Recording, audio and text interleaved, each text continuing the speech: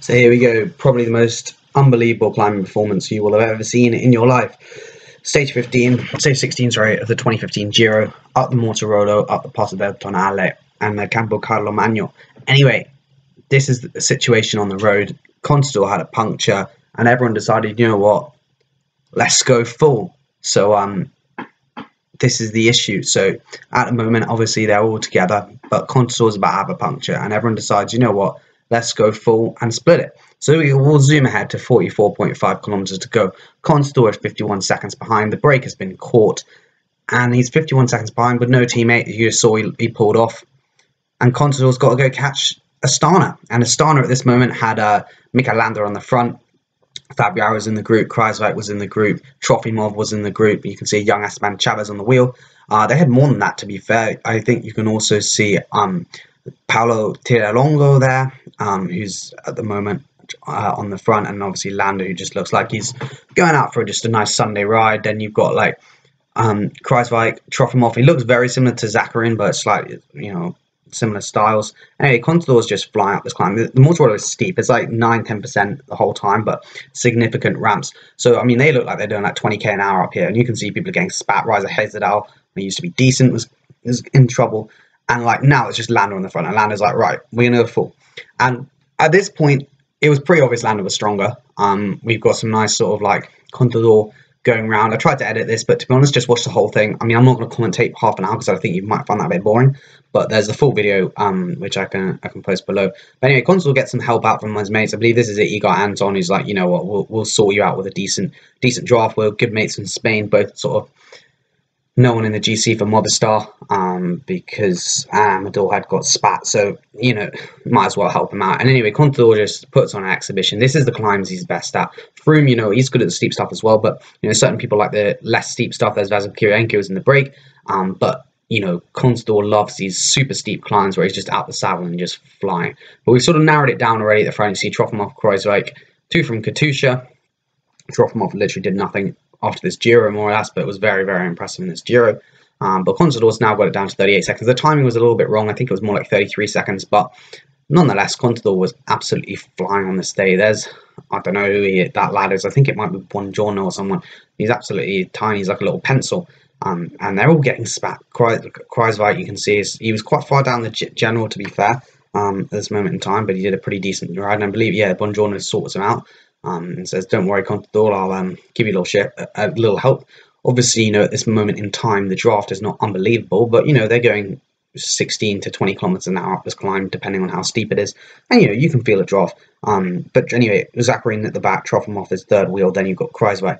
And ARU already, obviously, ARU always looks like he's dying on the bike. I mean, you've never seen a picture of ARU when he's looking like really comfortable on the bike.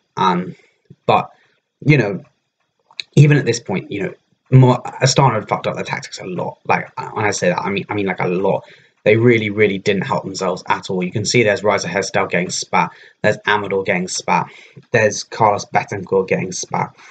Everyone, Landa is going full because they know if they manage to get over the top, and there's 4 of them, they're all going to work to distance Contador. And Contador had, a 3-minute GC lead, maybe more at this point in time. So there was a big motivation in order to go on the front. And Landa is going full. And obviously, the draft on this climb is not that good. So, you've got it. I think that's a Stefan Kung on the right-hand side on the BMC kit. I'm not sure who this AG2R rider is. The commentator's Rob Hatch did a good job, but I can't remember who he said it was. I was watching this before, but obviously the brain's not was there. There's a CCC rider. Love to see them. And Contador's just, obviously these guys are fresh because, they're riding zone 2, zone 3 easy up at this climb. And then when Contador comes past, they'll ride it 6.5 watts per kilo on the front to sort him out. But obviously, Contador's got to do that the whole time. They're just doing maybe 5 minutes on the front. So sometimes it's go a bit too hard for Contador, but he knows exactly what he's doing. I love those yellow boa dials he's got on his shoes. They look fit. He's just looking like prime Contador in his best condition ever. We'll skip ahead, 41 kilometers to go. Still, it's like 3 left now. ARU's getting spat. Riser Hezedal's getting spat. Trofimov's there as well. And Contador's getting across. It's 28 seconds now. It's coming down. And, if you're ARU's direct, you do tell ARU. ARU's suffering big time. Looked like he bonked or something. He was looking terrible. But at the same time, I think on these climbs, you really get to see who's strongest. Because let's say it was 6-7%. You know, ARU could be 5% down on that day, but in the wheels, you wouldn't tell. Maybe if you attacked him a lot, you'd be able to tell. But in the wheels, you know, he could sit in. He might be going for like 98%, and Froome might be going 95% or something like that. You know what I mean? Well, on this, it's like if you're going 100% the whole time, Landa's going 97%. By the time on this long climb, when it's steep, the gaps are going to start to tell. And Contador, you can see he isn't. He's definitely not riding smooth. You'll see he really rides to average speed, not a lot of power. You can sort of tell because he'll put in big digs to keep the speed up. You know, he really rides on the feel of the climb, which I think is more exciting to watch necessarily. But it's just, you know, it's the way he's going to ride. He's not just going to look at, like, now he's grinding massively. He's got more gears to go. You can see he's got 34, 32, I believe he said on the day, which is super easy gearing. It's what you want up this climb, even if you're a pro, just because why grind if you have to? But Contador seems to like it. Like, if you saw that, you'd be like, he's going to get spat. But Contador's, you know, he's very used to it. Climbing out the saddle is his speciality, and I don't know why the timing's said a minute. It's not a minute. And Kruijswijk here, you can see he was on the limit before when Landa was going full, and now he's looking pretty relaxed. They're spread out across the road, and that's because ARU is not in top condition at all. Vibrar is really struggling, and this is where tactically you've got to think, like, if let's say it wasn't Landa, let's say, you know, ARU's in top condition, it was a domestique who was like, you know, 20 minutes down the GC, they would have ridden full for the first like 5-10k, try and break Contador, because Contador obviously would have tried to get back as quickly as possible, try and break him and then attack across. And you can see here they are in the same shot. Obviously on the road it looks a lot shorter. It's still like a 10-15 second gap because it's so steep. Rather, Hesjedal is the winner of the 2012 Giro. I've never actually seen that one because I don't think there's too many race highlights, but I think I do need to have a little watch. Maybe make a video of him because he's pretty undersung. Like, a Canadian winning a Grand Tour is pretty rogue. But Kruijswijk decided to go off. I tried to find his power file, but on Strava, because back in the day Kruijswijk used to upload power, like 2015, the 2016 Giro, which he almost won. He did upload his power, which is pretty interesting. But anyway, he stopped doing that. But he also on this one apparently lost his file, which is a big shame because I wanted to put in perspective sort of van that Contador would have had to do, because you could have seen the time differences. You know, he was like 45 seconds, 50 seconds down on Kruijswijk. And, you know, you might be saying, okay, yeah, fair enough, like, were they really going full? But I mean, they were going full until ARU cracked, and now you can see ARU's really cracking. I mean, some people will just say, oh, he doesn't have enough fuel. I mean, I don't, maybe, but I mean, I don't really think it's necessary that. Sometimes you just don't have the legs, and, you know, on a day like this, you know, in a Grand Tour they always say you're going to have an off day, and it just depends what happens. It happens to happen during a sprint stage, you'll get away with it. It happens to happen in a mountain stage with 6% climbs, you might get away with it. Happens on the Mortirolo stage with 2 decent climbs before, no chance. And you can see here Landa's just riding. I mean, he's not riding full, you can say, by the way he's riding. Like, Landa never looks like he's tired, but you can tell he's not riding full. He's still getting dropped. And also Kruijswijk, Landa's a better climb than Kruijswijk, even at this time. And, you know, Kruijswijk's pulling away. Kruijswijk does a sensible thing here. I think he knows he's the least explosive. Man's never won a bike race. He's never ever won. He's won GC. He's never ever won a stage professionally. So, you know, he knows he's got no sprint. He's a perennial GC man, and he knows what to do.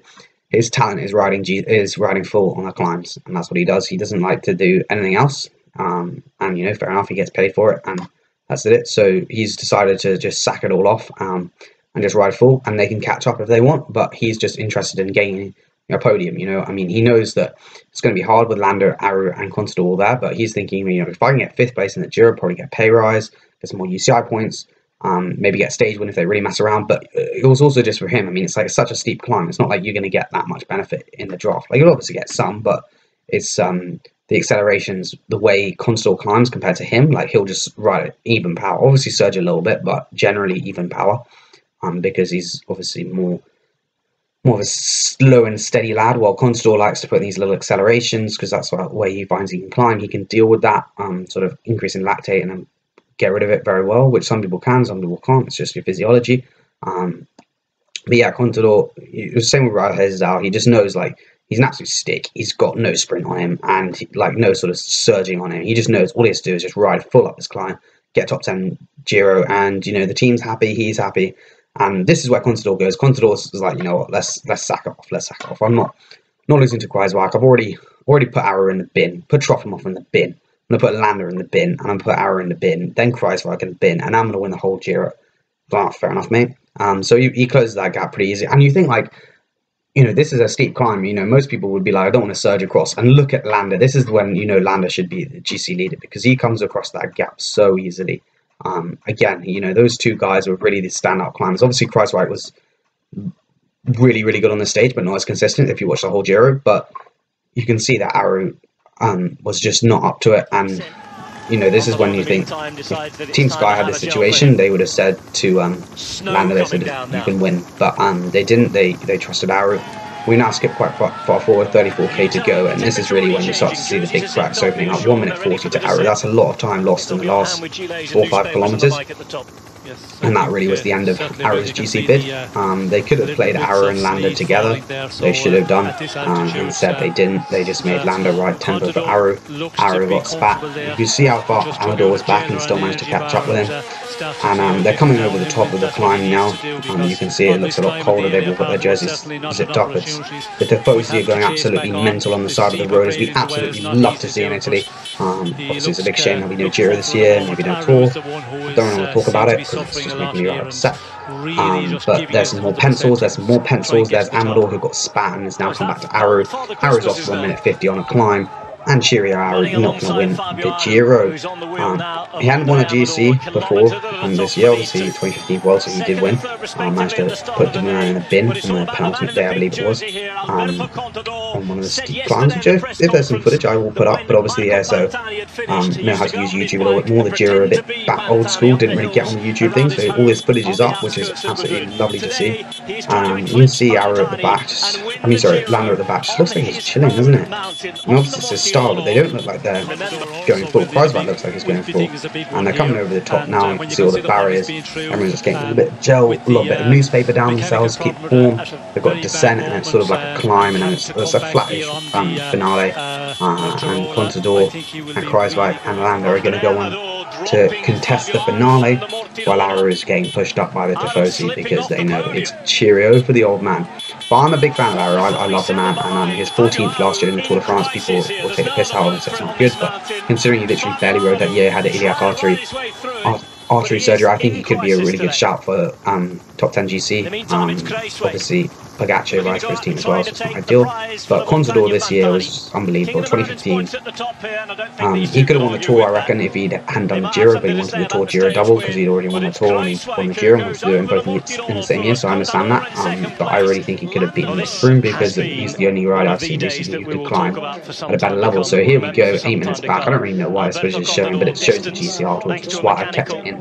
But Landa won the stage about 2 minutes ahead of ARU, Contador and Kreiswijk at the same time, and then shot them up in a couple of ways away, a little bit further back. But you can see it was sort of a flattish finale with some more roundies. And here goes the overall standings. And you can see Landa 4 minutes back, ARU 4:52, Amador 5:48. And this is a big gap. That's some huge gaps. Thank you cheers for watching. Hope you did enjoy. More videos to come, as obviously coronavirus means there's no live footage, but I will go through the archives and find some top class footage for you. Thank you cheers for watching. Hope you did enjoy. And see you later.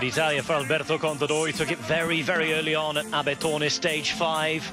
He's only had one night where it hasn't been on the chair next to him ever since, and that was when Fabio Aru took it.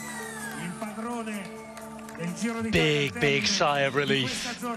What might have been where he'd been distanced. Kissing the pink jersey already, and perhaps realising that this is the moment where realistically, unless Landa gets even better, and Contador has a crisis, this could be the moment that he makes the pink jersey his own. 5 more days to hang on until Milan. And Alberto Contador in pink and looking very, very pretty indeed.